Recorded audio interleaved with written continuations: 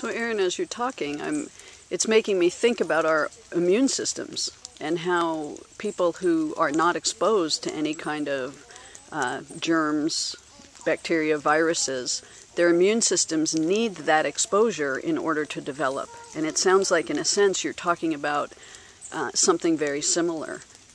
Yeah, that's really a good analogy. And bringing in the whole strengthening of the immune system is another observation that I made at these European forest kindergartens.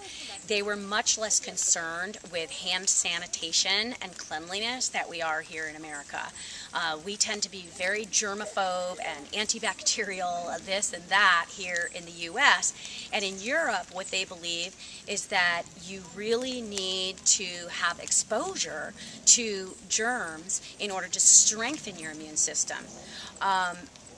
One of the things that's also been found is simply being outdoors tends to stimulate and strengthen humans' immune systems. And the science is not really clear on why that would be, however, it is well documented. The other thing is that so many American parents are still under this erroneous assumption that their children are going to get sick by being out in cold and wet weather. That's absolutely not true. Children get sick from exposure to germs, and they're going to be exposed to a lot more germs in an indoor setting than they are ever going to be outdoors. So we actually find in our outdoor model in the forest kindergarten that the children get sick much less often than in the indoor preschools. Wow. Yeah. Hey, tell us a little bit about just the conference in general. How many countries, what countries? Is this an annual thing? There were 30 participants at this international conference, and 8 countries were represented. All of the participants in some way or another worked with young children and connecting them with nature.